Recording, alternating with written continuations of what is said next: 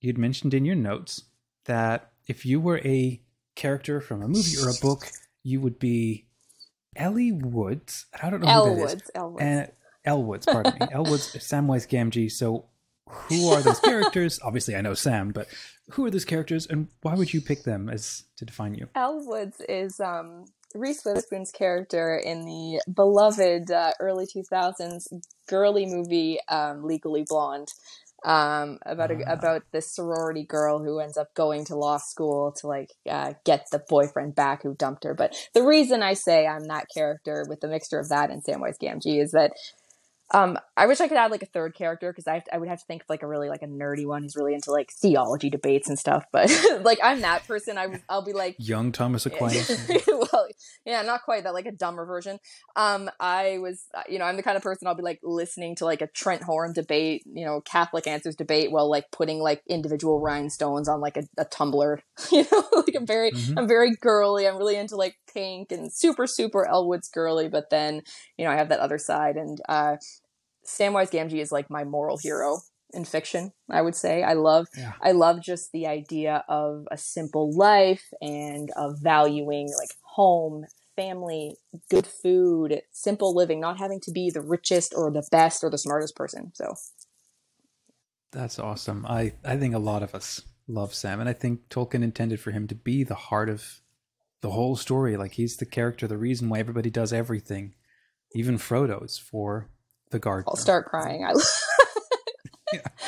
Oh, I love that movie. Okay, well, hey, welcome everybody. Today we are joined by Stefanie Lozinski. She is a wife, mother, and a Catholic convert who writes Christian fantasy books.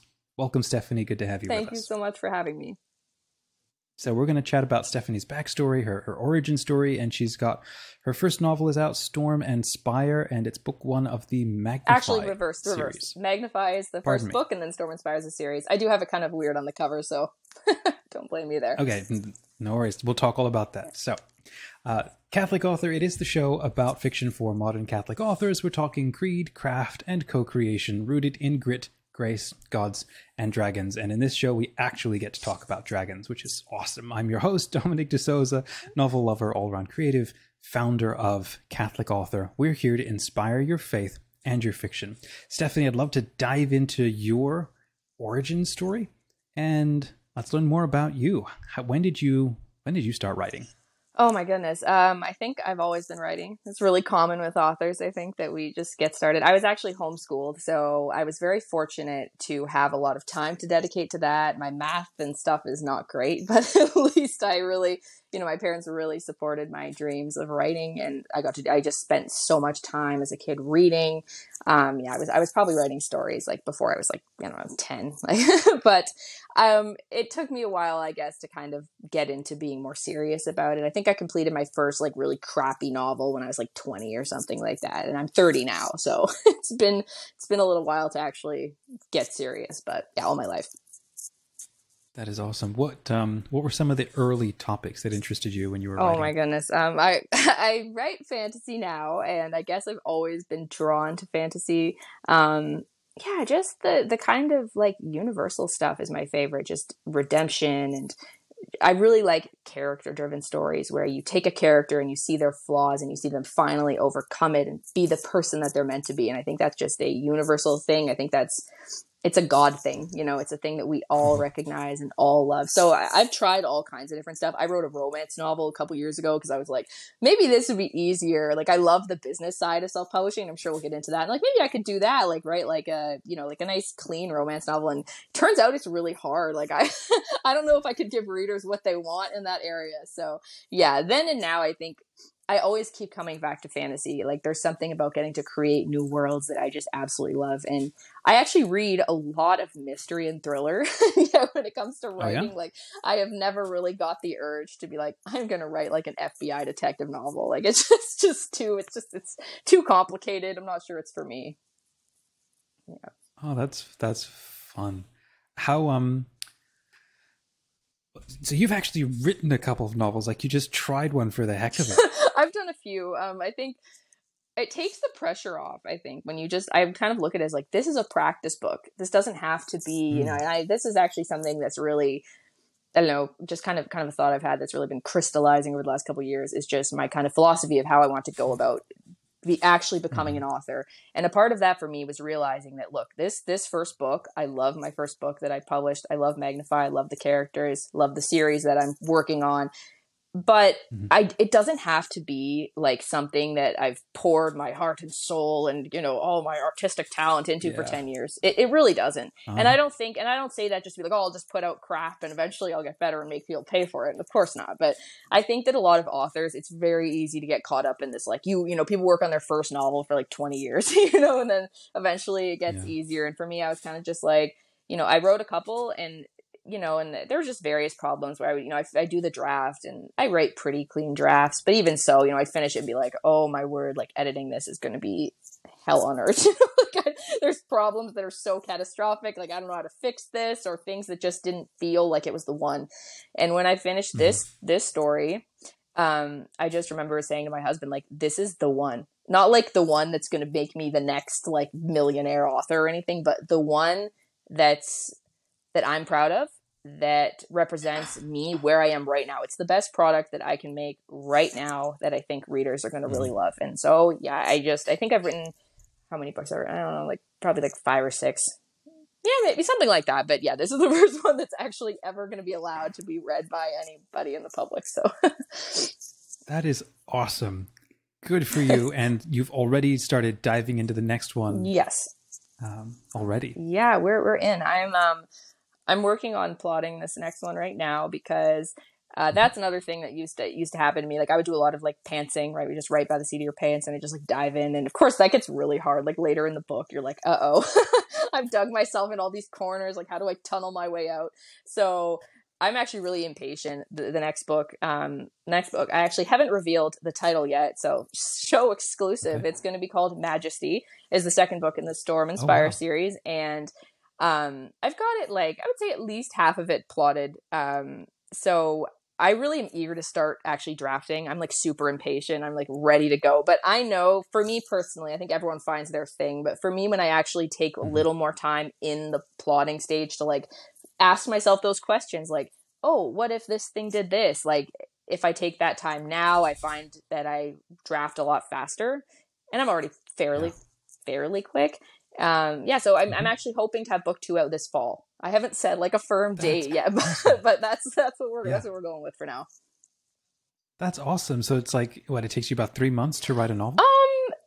So Magnify took me, I think I started like plotting it like maybe in January. I think I started drafting it around February, and then it took me, yes, I think it takes me on average. Awesome. Again, I've written a few books. It wasn't my first book that was this kind of pace. Yeah. But yeah, I would say anywhere from, that book took me about, I would say 8 weeks-ish to draft, which were kind of split up. Like there was a couple weeks that were like a nightmare that just nothing got done in there. But this book I think will be a little longer. So I'm thinking like 3 months will be great. And hopefully I can come in like under that time, and then editing and all that stuff. But yeah. Well, that's awesome. So what is the, let's outline your first book, Magnify. What is Storm and Spire What's it about? That's like the worst.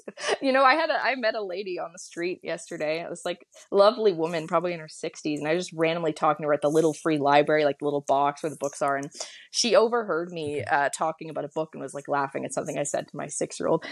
So I started chatting with her, and she just like, oh, what's your book about? And I'm just standing there on the street like, oh no, I have to elevator pitch this book for like teenage girls to this lovely like older lady. Like, I'm gonna sound ridiculous, but I'll try my best. So yeah, so Magnify is, well, the whole series I guess kind of has a similar kind of premise, right? Because it's a series, of course. It's about a 17-year-old boy named Wes, who is, he's a chosen one, but a kind of a reluctant chosen one. Ever since his birth, his role is to be the envoy, which basically the task of the envoy is to bring the monetary sacrifices of the people to the Draco Dei, or the dragon gods, for thus Latin. The Catholics all know what I'm referring to, but and he kind of starts to suspect that they're not holding up their end of the deal. So basically, it's kind of like, you know, they're offering sacrifices in exchange for protection from all of the perils that surround the people in their world.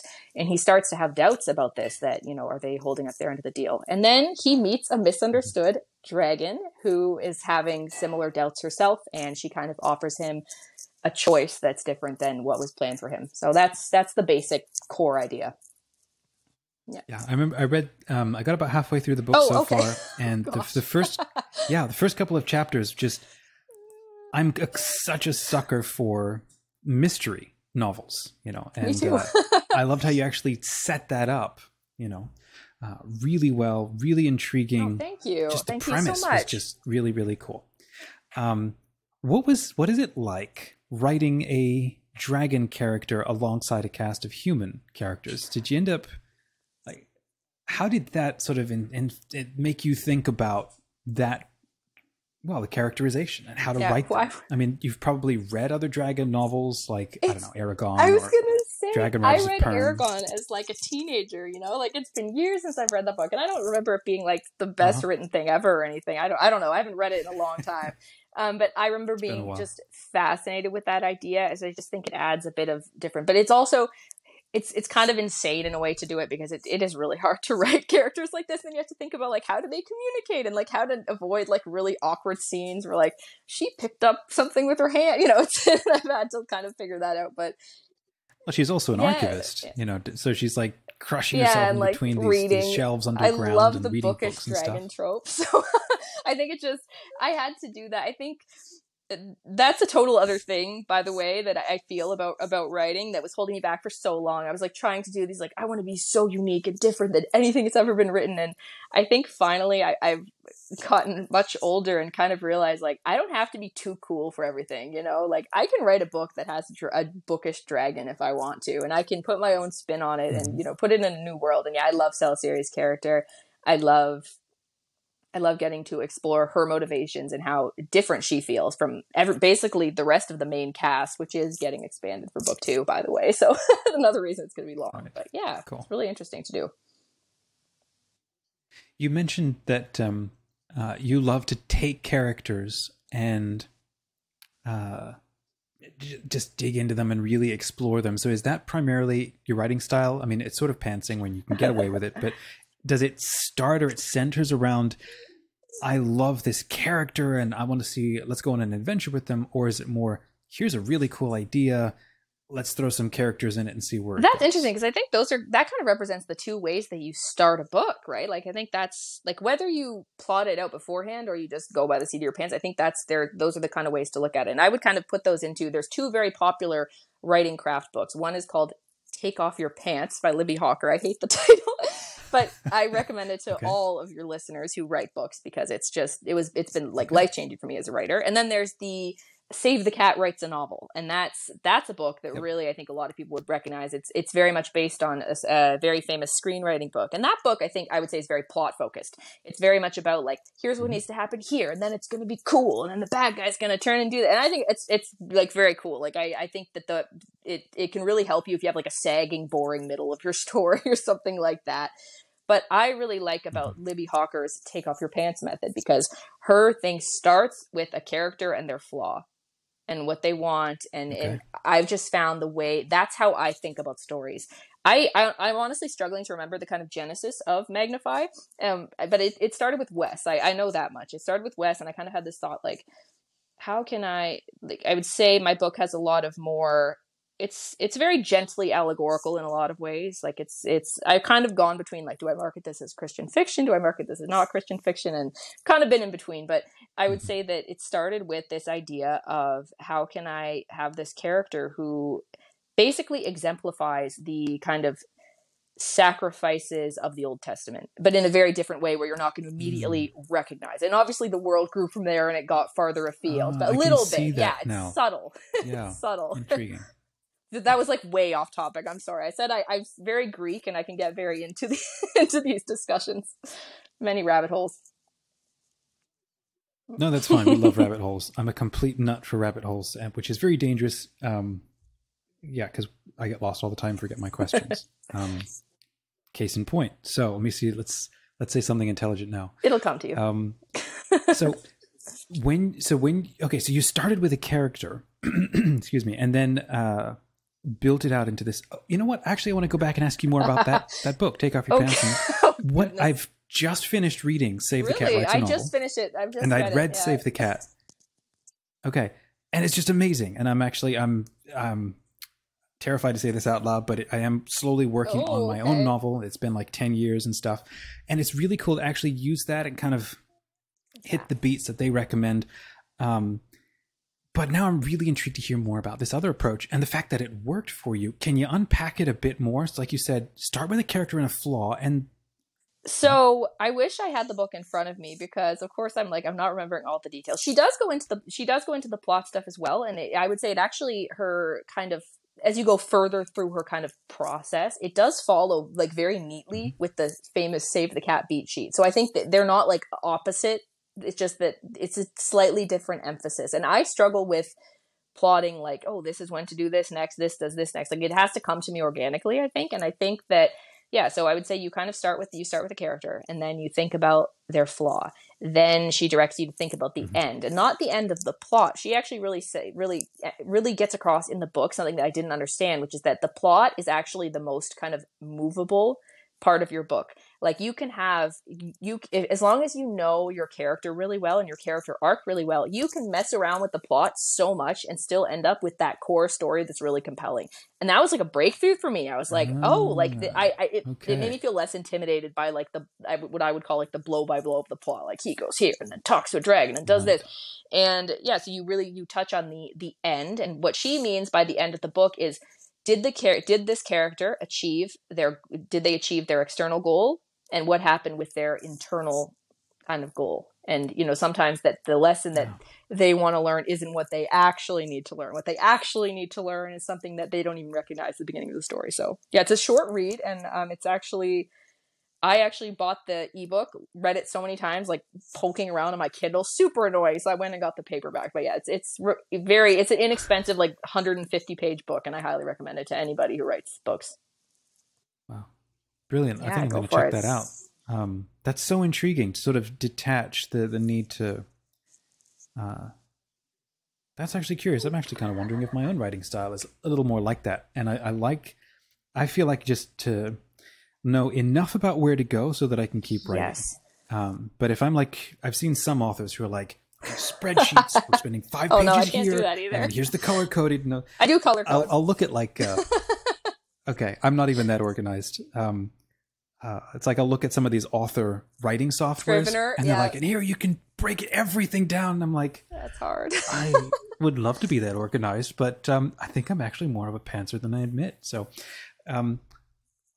what is it like for you then writing one story and then crafting, satisfying ending, which I haven't yet read. We'll hope it's satisfying. Yeah. And then opening it up again into, I imagine it's a trilogy or I a was series originally anyway? thinking a trilogy. Now I'm like, will it be 4 books? I think I'll have a better idea after book 2, because that's where I'm going to see where these kind of middle subplots, like how much words they take. And we'll get to this, I'm hoping. But in self-publishing, you don't necessarily want to be like, it's not financially viable to be, in my opinion. You're better off having 2 slightly shorter books when you're selling them for such a low price than it is to have this like 150,000 word monstrosity of a book. So if it starts feeling that way in book 2, I'm like, I'm going to try and, twerk around with the arc a little bit to make sure that it kind of makes sense as like 4 books. But I'm not actually sure yet. But I'm really learning that as I go, because I've written like a few novels, but I've never written a series before. I've started series, and it's difficult because a lot of the advice for single books, I find there's all this advice out there, and then when it comes to writing a series, it's like, oh, just make sure there's a satisfying arc to each story. And I'm like, okay, but how? But I actually think that it's coming together. I think the key thing is just knowing what to leave beneath the surface and what to put in. So for me, how that's kind of worked out is, I'm not as crazy organized as some of these people, but I do use the Scrivener software, because I have all of these I have like a section in there called history and timeline, where I basically have the key events of my story's world. So I have that all laid out. Then I have some of these kind of background subplots about these characters that I know, but the reader doesn't know. So there's all of these things to explore.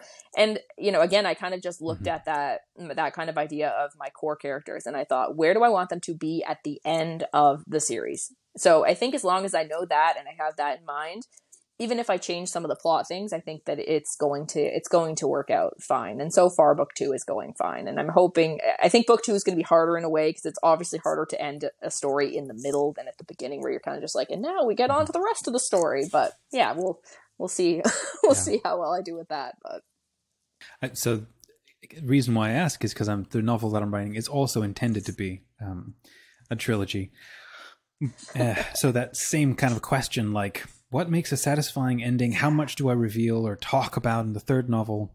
The first versus the third. Kind of like that Save the Cat, they'll talk about, well, your whole trilogy needs to have the 3 beat points. And book 1 is kind of the first act of the whole thing. And it's like, it's a lot of pieces to be considering.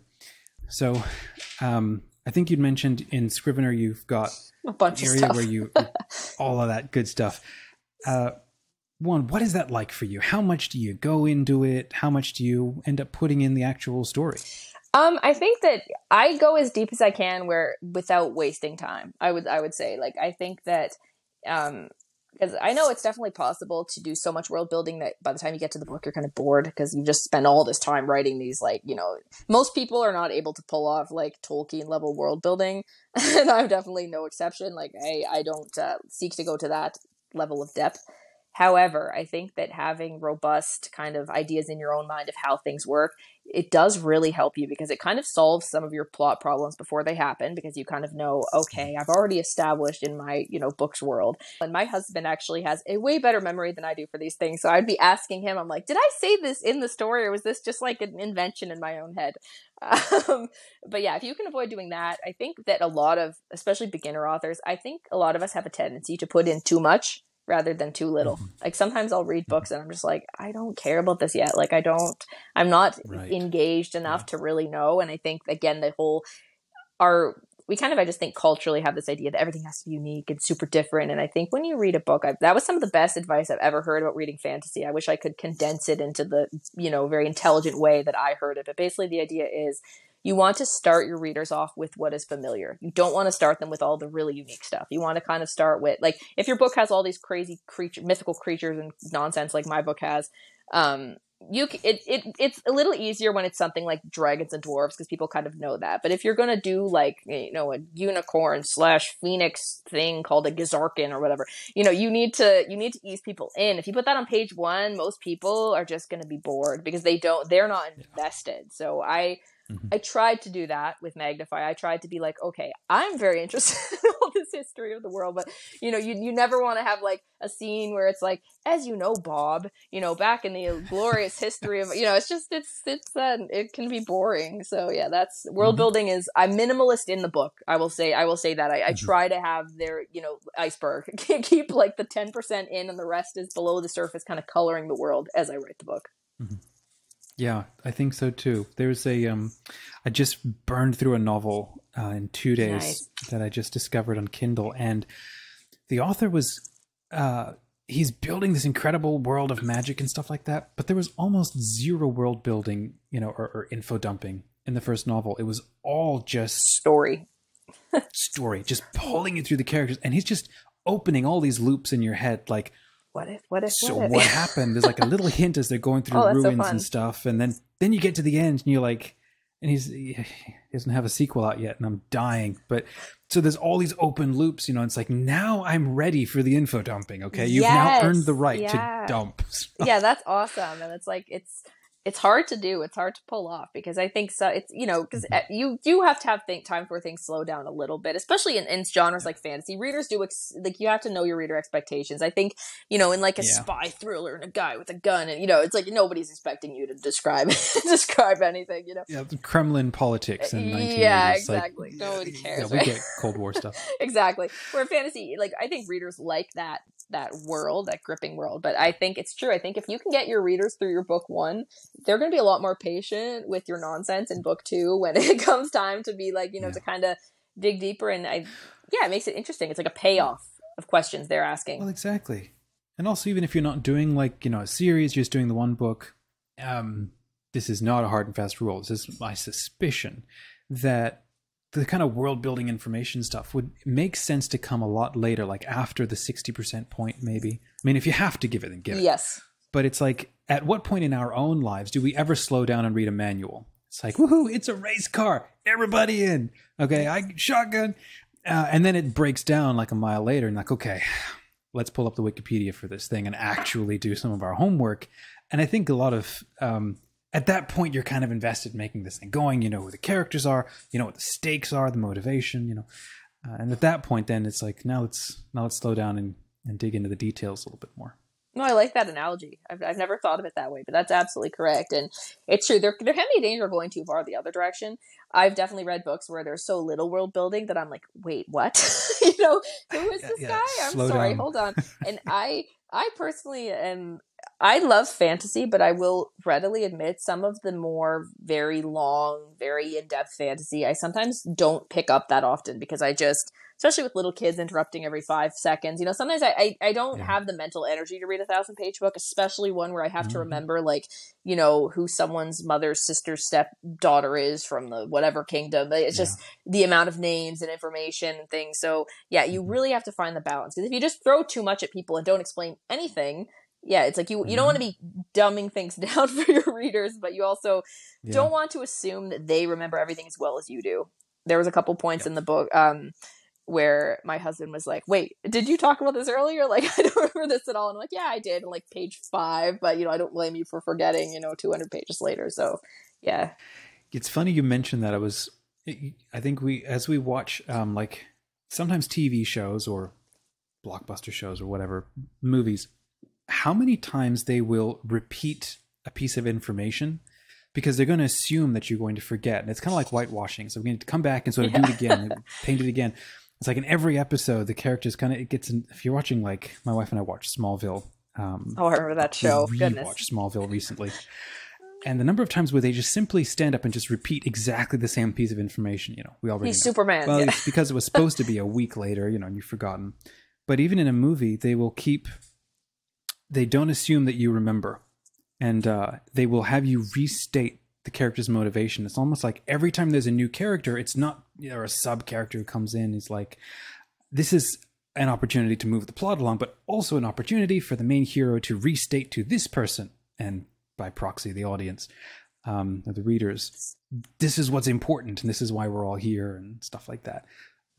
It's just one interesting little sort of trick that they do a lot. Yeah, and I think that today we're seeing a lot of authors who are kind of drawing from the screenwriting industry, because I think that that's, especially in our fast-paced world, for better or for worse, people's attention spans aren't as good. Like Charles Dickens was a popular novelist, so I think nowadays, most of us are, that's difficult to read, right? Because we're a lot dumber and less attention span. But I think that when you write, you can really utilize some of those things. You have to do it like, don't be so heavy-handed. Like I've read books where I'm like, yes, I know the guy is whatever. Like I've heard this so many times. Like it's a balance. But I do think that you have to.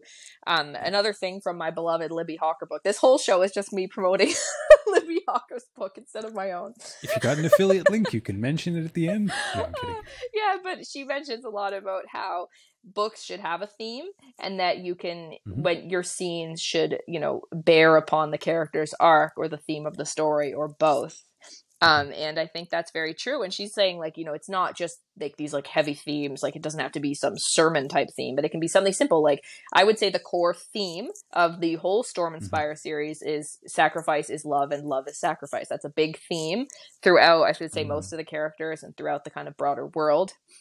To varying degrees in each installment, I'm sure. But, you can kind of remind readers of that. Like, what is the point of what I'm writing for you? What is the point of what this character is trying to learn? And I think you can do it in a subtle way where it just keeps people, because then when they, life's busy, I'll read a book and sometimes it'll take me 2 days. Sometimes it'll take me weeks because life's getting in the way. And it's nice to go back and be like, okay, this is reorienting me in the world. Yeah. I have to say, I liked that about that one point from Save the Cat Writes a Novel where they're like I think it's like beat 3 or early scenes. Somebody has to literally stand up and tell well, not just save the cat, but tell the protagonist, the main character, theme stated. Yeah. Insert theme for, state the theme for the novel. It's like, you know, if you don't cut that out, you're going to break your neck, you know, or I don't know, if you don't change your life, you're never going to get, you know, marry anybody, or I don't know. And of course, at that point, the character is in no place to listen. You know, it's like Tony Stark, you know, if you don't stop this, you're going to destroy the planet. Whatever. Yeah, exactly. You know? That's so true. Yeah. And it's then it's only like when you rewatch it afterwards, you realize, you know, in some ways, Marvel is like really good at just kind of slipping them in there. Sometimes it's in the middle of a conversation, and then you come back and you're like, that's what they were doing. They're reading that Save the Cat, aren't they? Yeah, exactly. I don't know if I did anything quite so explicit, but I think there's a couple points where I'm like, that's kind of a theme stated moment, because I think we naturally do it, right, to a degree. Yeah. No, that's very cool. I'm curious, growing up, did you have a favorite legend or a favorite story that you loved to read or to think about and you'd come back to a lot? Favorite legend? Up? I mean, I guess I'm not counting The Lord of the Rings as a legend. feels rather... It can count. It is an easy choice, though. I know, it's such an easy choice. And I think, I mean, there's a reason for that. But no, I would say I think that there's a lot of, like, stories from the Gospels really spoke to me, even though I, you know, largely left the faith until I mean, not that they're legends, but, you know, those core kind of stories that really speak to the heart. Like, I was like very fascinated, and still am to this day, by like the passion narrative. There's so much drama and emotion that, like, I'm like, wow, this is more incredible than any fiction. And I did really love just like some of those really classic fairy tales, the ones you see turned into Disney films, you know, like really loved Beauty and the Beast, though. That's definitely my favorite. Yeah, and there's these stories that now it's like very popular thing to do, like retellings, and I'm like, I love that's a thing. That's a thing we're doing now, where it's like I'll hear about these like a super obscure fairy tales I've never heard of because of some indie author retelling. Yeah, they can be really cool. I think that's something that we do in every generation, is retell them, and the ones that stand the test of time endure. Yeah. I'm curious to ask you about the what's your writing process like? I mean, you seem like a relatively fast writer. Focused, and then you like take a break for a while or something. Like, what is your writing process like? It's chaotic. I would say I kind of I don't know, I'm a very much like a type A personality, like very annoyingly, like I want to, you know, I have to do this every day or I'm a total failure. So sometimes I'm a little bit like I'll get burnt out because it's hard, like time wise. I think that I'm hoping that I'll be able to maintain my pace a little better actually for this book, because when I was now my daughter is sleeping at night, so I've been getting up early every day, like 4:30 in the morning. And I like that. I like to be up, and like before that, when I wrote my last book, I would get up when the kids get up because she'd be in my bed all night, you know, awake all night. She was really little. So my actual process now, I think that I want to be that person who just does the fast drafts. Like I always, like anytime you read the independent, you know, the indie author business stuff or anything, people are like, oh yeah, just write the draft and then you can edit it. Like I tried to do that for years. And those were the books that I hated and just was like, nah, moving on to the next book. Because for me, I don't enjoy the editing process very much. And I find that having to do all of that work at once and just be faced with this manuscript that's a mess, I find that extremely stressful. So I actually totally break the rule and I do a lot of editing as I go. Not down to like the crazy level. Like I'll be like, oh, that sentence is kind of stupid. Moving on, you know, because you can't. I think that's another mistake people make. Is you write, you know, it does you no good to write the same first 5 chapters of your novel indefinitely. Like at some point, you just have to finish projects, and that's how you start. Right. But for me, I'd say my process now, very basic. So I guess like drafting and editing, of course, are kind of different things. But yeah, right now, for the past while, since my books come out, I've been doing plotting. So similar process. I'm still writing a lot down, but there's a lot of like sitting there, like drinking coffee, thinking about stuff.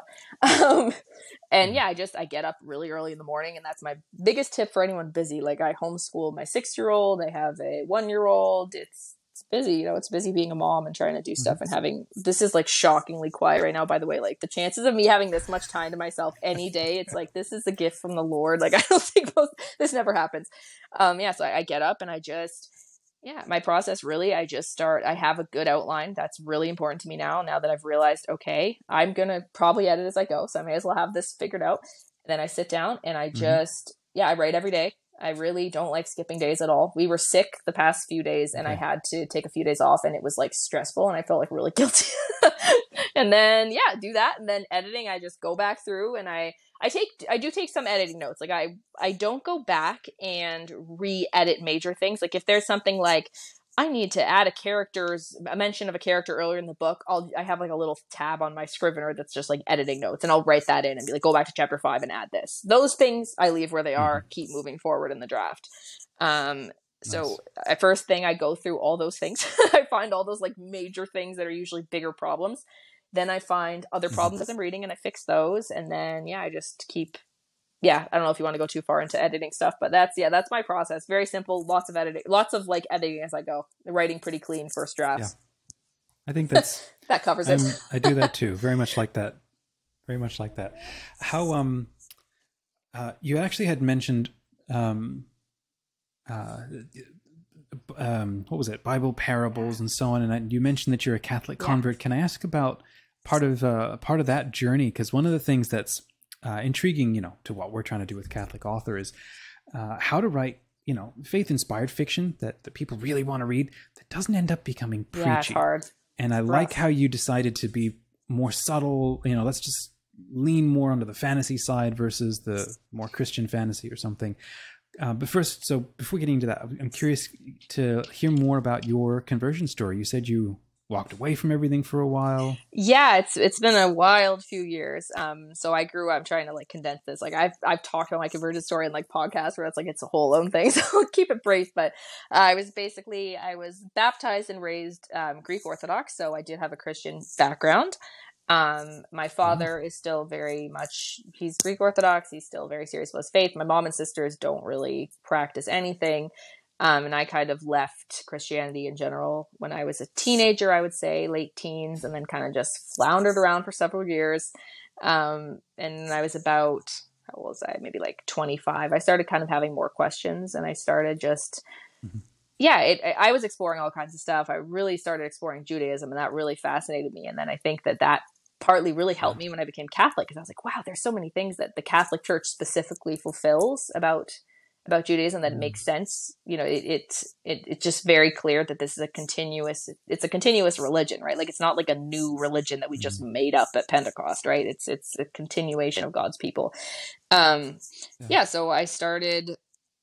I've had quite a crazy conversion story. I don't want to get too far into it, but it was in 2018, and that's when I came back to the church. I had originally kind of thought maybe I'll go back to the Orthodox Church, and it didn't work out that way. For me, it was really just learning about the papacy. That's what kind of convinced me. And I kind of, because I wasn't coming from a Protestant background, even though I was kind of lapsed, I didn't have to like unlearn some of these other core beliefs. So for me, it was like, I already believe in the basic thesis of scripture and tradition and that kind of thing. And it was kind of, where is the authority of Christ? So, for me, once I started researching the papacy, which I'd kind of heard a lot of the like kind of pop apologetics from Orthodox people about growing up, that I never really dug into it too far. It wasn't really something you consider when you're 12, right? Most people. I kind of just came back to the Catholic Church, and it's been wonderful. I can't believe my son was baptized and he was 2. We came back, and then later I met my husband, and he's also a Catholic convert, and now we have a daughter, and we got married, and now we're just raising a little dorky little Catholic family, and it's been beautiful. It's been absolutely wonderful to do. And then I was doing a lot of writing in the Catholic media space. That's kind of what I've taken a break from for the last couple of years, because I was getting really burnt out, but it was more burnout from the social media side than the writing per se. So and I kind of, I didn't write fiction for a couple of years, and it's something I've always wanted to do, like since I was a little kid. And I just kept kept realizing like, I am not going to be content with myself until I do this. So I did it, I guess. I had to do it. Oh, congrats. That's amazing. Good for you. And how do you, when it comes to avoiding like being preachy and writing fiction and stuff, how did you wrestle with that? I'm still wrestling with that. It's this is a hard one, and especially since a lot of the people that I've been able to kind of market to, and especially initially, and a lot of the connections I've made have been from a lot of other Christian backgrounds where that say Christian fiction is more popular. You know, some of these other groups, I mean, there's like this publishing company that I really love called Enclave Publishing. They're a Protestant speculative fiction publisher. They have all kinds of great books. I highly recommend them, honestly. I mean, some of the stuff you might have some doctrinal disagreements, but a lot of it is, again, it's not preachy. It's just, you can tell like that, especially when you kind of know what to look for. If you're already a Christian, you can tell where the author's coming from. So I've been in this kind of space where I'm like, you know, I'm certainly not going to brand, you know, you really can't brand yourself as a strictly Catholic author, because I would say Catholics are even less likely than Protestants to seek out, like, you know, they're not on Amazon searching like Catholic books for teens. It's, I would say even culturally as Catholics, I think that because we have such a long history, you know, we just kind of assume like, oh yeah, those classics, they're written by Catholics, you know, like it's our literary thing. I think that it's kind of more of a Protestant thing to have started being like, okay, how can we write specifically Christian books? And I don't mean that as insulting at all. I don't mean that as insulting, because I think that, again, I enjoy a lot of these books. There's a lot of these authors that I think write fantastic stuff, and I just completely support them. I'm just not sure because it's hard, right? Because like you said, because you either have to decide, like, am I writing only for Christians, or am I writing from a perspective of a Christian? Am I writing things that teach the gospel? It's you know, this, I've gone back and forth since the release of Magnify. I've gone back and forth on this, because the original blurb for the book just said a Christian epic fantasy series. And I think it is, because I know someone out there, now that I've changed it to just kind of be more just posing it as just a young adult epic fantasy series, which again, it also is. I'm terrified that I'm going to get that 1-star review that's like, this mentions someone that's clearly God, you know, like some atheist is going to hate it. But that's the risk you take, and no one likes everything. And I ultimately didn't want to cut myself off from people that would like the book, that may not be specifically, again, looking for it in that way. So I still don't know the answer to your question, because it's like, I think I'm going to keep going back and forth, because part of it too is I think that a lot of, just a side point, I think a lot of Christian creators, there's this mentality that, like, if you want at all to have any sort of success, career longevity, make money, it's like a sin or something, right? And I'm like, well, you're never going to have good Christian stuff if people aren't allowed to, like, try and make money. You know, I you know, I'm not, there's a reason besides the moral reason that I'm not writing, like, you know, Romance the Billionaire, like, you know, stuff or whatever, just to make money on Kindle Unlimited, because, you know, I don't want to do that. I want to write things that I care about and that I'm interested in. But that doesn't mean then that therefore I should just do work, you know, do these like hundreds of hours of work just for free, you know, because and I think there's that mindset is really strong, I would say, among like a lot of Christians that I talk to, that like, wait, you're writing a book and you're trying to market it outside of just Christians, like you're not going to like literally put the Bible in this story. It's like, well, no, it doesn't fit this story, you know, like you have to deal with the like I'm more focused on what makes sense of the story. Like you want to stay consistent with your world. And sometimes that happens. There's again, another Protestant author. There's a series I love called The Blades of Actar by Trisha Mingerink. It's a bit, I've commented in a couple of my reviews, like, this is a little bit Calvinist, but like overall it's really enjoyable. And I don't know if she called it fantasy, because it's like set in another world, but there's Jesus and the Bible, and it's like, but it's so, I love the series. Like, people are getting persecuted, people are getting like executed by the state for their belief. It's awesome. Like I really like it. Like I like it, but that's not what my book was. And I'm not going to just like, how do I artificially make this more Catholic to you know, to do you know, to not be sinning or whatever. I just think that's that's like a really long monologue. I have lots of thoughts on the Christian No, that's fiction. fine, because there's such artificial constraints, really. We take a big cue from what our friends do over at Chrism Press, where they're like, we're writing faith-inspired fiction. And I think the way you said it was a good one. This is like fiction coming from a Christian perspective, how Christians maybe see the world through sacramental eyes, you know. But we don't have to name drop, maybe, like C.S. Lewis does, and not all of us are going to be as immersive, mind-blowing as Tolkien. But there's that sort of happy middle ground where it's got to be a good story with believable characters, you know, but not evangelistic. That's not, at least with our community, like what you're saying, that's kind of not the point to evangelize and provide apologetics and sort of inject the Bible into things. It's like, we're going to tell a good story, and then how that fits, the way the characters work through things are an expression of how we think about Yeah, the world. absolutely. I think I would how say we that the respond to things. evangelism thing too, I think it depends on what you mean by, whether it's something's evangelistic, right? Because I would say in a broad sense, hopefully everything you do in your life as a Christian is evangelism, right? Yeah, exactly. You're supposed to be a witness. And I think that like, there's also a time when, you have to ask, like, am I writing something that's against the gospel, that's against my faith? Because that's a very different question. Like, I wouldn't support that. Not saying characters can't do bad things. My characters do plenty of bad things, but that I'm not going to glorify that. Like, I'm not going to write a book where I'm like, cool, they're doing all these like horrible sins and it's cool to do. Like, no, I'm not going to put that in my books. And you don't have to do that. Like, Brandon Sanderson is a Mormon author. And like, if you read his books, they are first, awesome. He's a fantastic writer. Yeah. Second, they're clean. Like, you're not going to find like pornographic stuff happening. But it's not like, it doesn't feel like dorky or like he's just trying to avoid real life, right? Like, and I think that in and of itself is evangelism in a way, right? Because it's showing, because I think that's where the whole culture warrior element is. It's interesting. Like, it's different. It's interesting to think about like how that all kind of shakes out, because I think ultimately everything is part of that, because everything is, it's God or Satan, right? On some level. And I think a lot of the stuff in media is Satan. Like, I think a lot of but it's subtle. It's not that all secular books are like going out there saying, oh, do evil things. There's plenty of secular books that are, teaching. I've like benefited so much from, like, I don't read strictly Christian fiction by a long shot. There's all kinds of great stuff.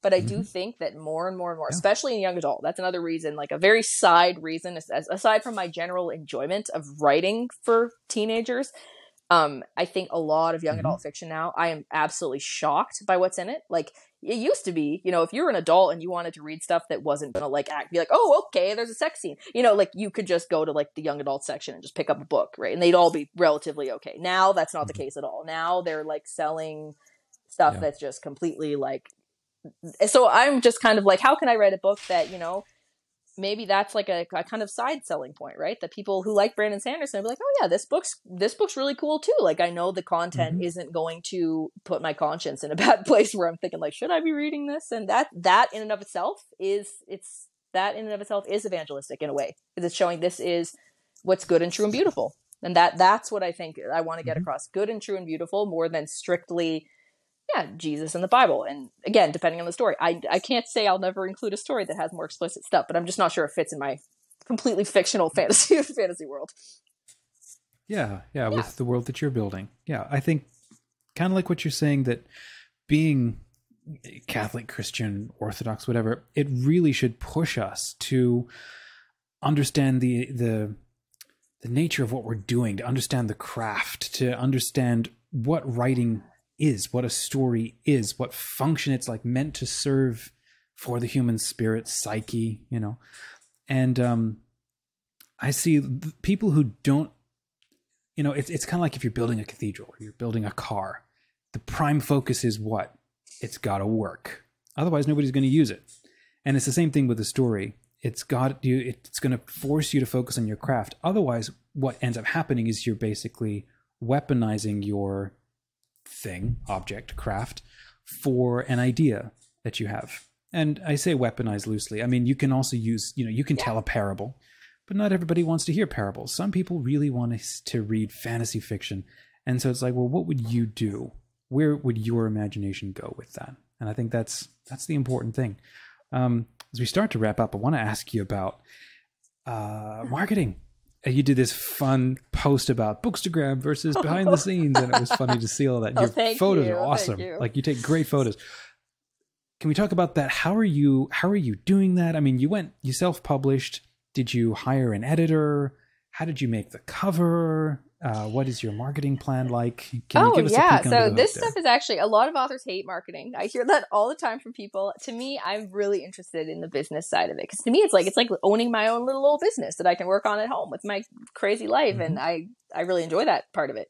I've spent like hundreds of hours listening to podcasts and learning and going on like Facebook groups for indie authors, and it's been super awesome. And I'm still learning. There's still mistakes I've made, like, for example, not being ready in time. And I just this morning got the finalized art for my paperback and hardcover. So those books that I was hoping would be ready in physical copies a month ago are finally going to be ready, because I didn't leave myself enough time. That it's really interesting to just like see what I'll do differently. But yeah, my overall thing, as for editors, I feel like this is like shocking to tell people because I'm like embarrassed to say it, but I did not hire an editor and I probably won't for book 2.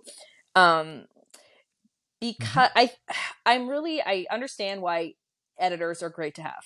And if I was making money from my book at this point in time, I would be more inclined to do it because it also cuts down your process and your time, right? If you can just send it to an editor versus having to like do the rigorous stuff on your own by yourself, right? That does help. But for me, I personally decided against it. However, I wouldn't recommend that for a lot of people. The reason I think I was able, so far, nobody has complained about the editing of my book. Not that I've had a mountain of readers yet, but so far I'm pretty confident. For me, my husband is the pickiest person on planet Earth. Like he'll be reading like a Stephen King novel and be like, typo. Like he's crazy. He finds everything. So I was like, okay, if he can read this and find all the nitpicky things or some of the stuff he was saying, I'm like, you're dumb. I'm leaving that. Like, I'm not changing that. You're being ridiculous. But, you know, I was like, if I can pass his standards, it's probably okay. But I do have a bit of a background because like I said, I did work in the kind of Catholic media world. I was writing articles and I worked with editors at some of the publications I was writing for. So I have a little more experience maybe in actually in semi-professional writing where I was getting paid to write. So if you don't have that, like get an editor, but if you, well, you've got beta readers, so you had at least one there. So that's and that's still, you should still do that because it helps you to get like from a reader's perspective. I had a good Catholic friend of mine, Jacinta Boudreaux, who actually, she put out a book recently about Catholic modesty that's very, very good and really like gets into stuff like the historical church teaching and all the modern documents. Very interesting book. But she was such a big help. Like she found all kinds of stuff that I was reading. Like, why did I write that? That's so bad. But so I did a lot of that. And then for the cover, absolutely did not do that myself.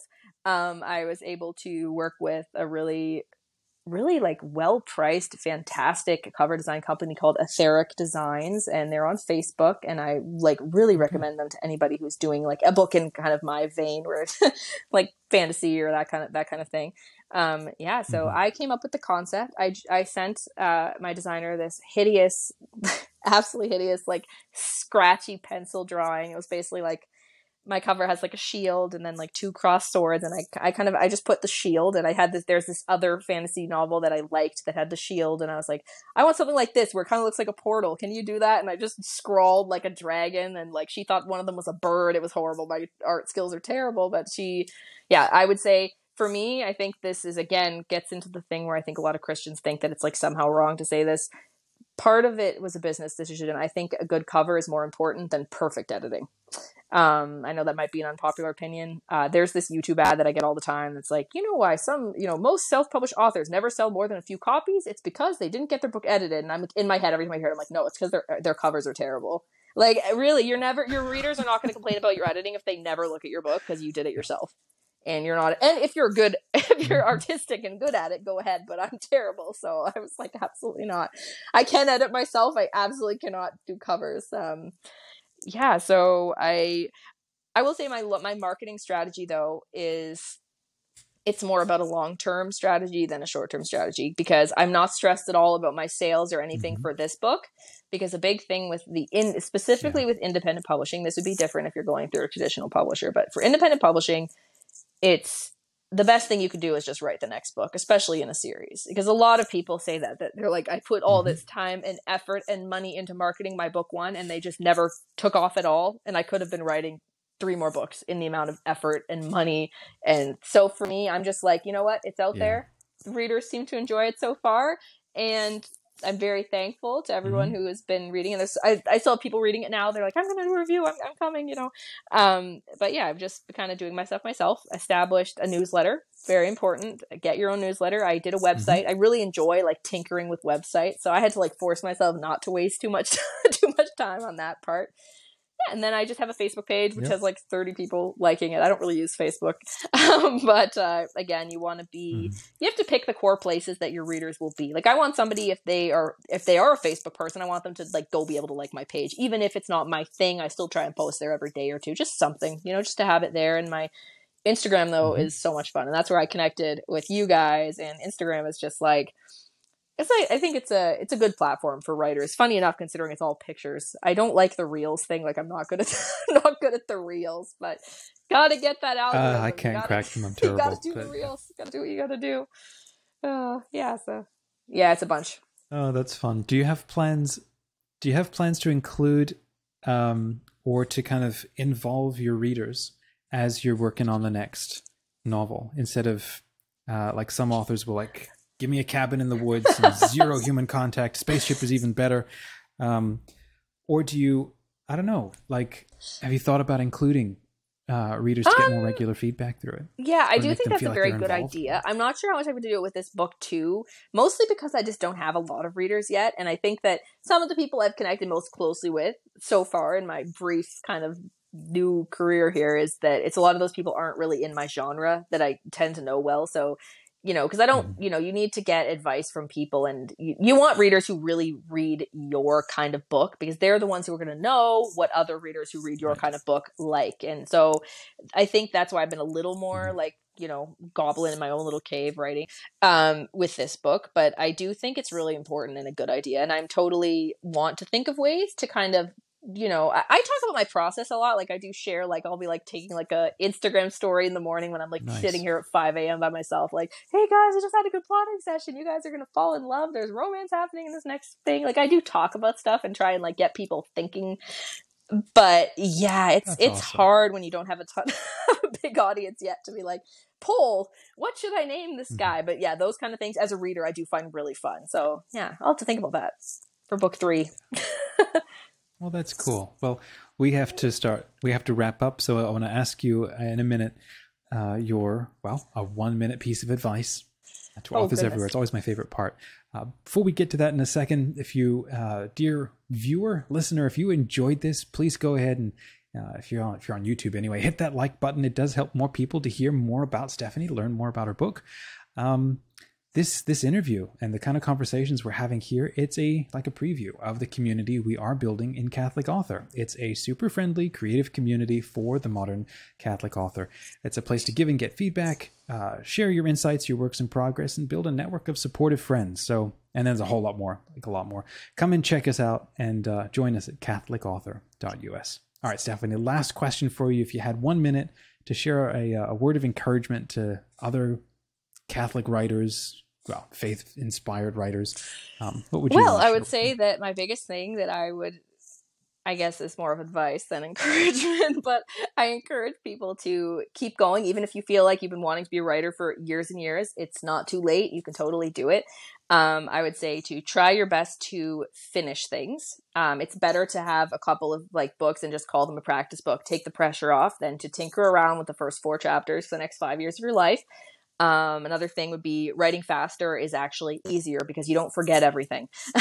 And when you write really slow, you forget things. But and I would say write every day. Those are the only things I had to do to kind of get me over the finish line. I think if I keep doing those things, write fast, finish things, write every day, you are going to be a totally different writer in even like 3 years. If you do that, you're going to have like 10 books out and you're going to be awesome.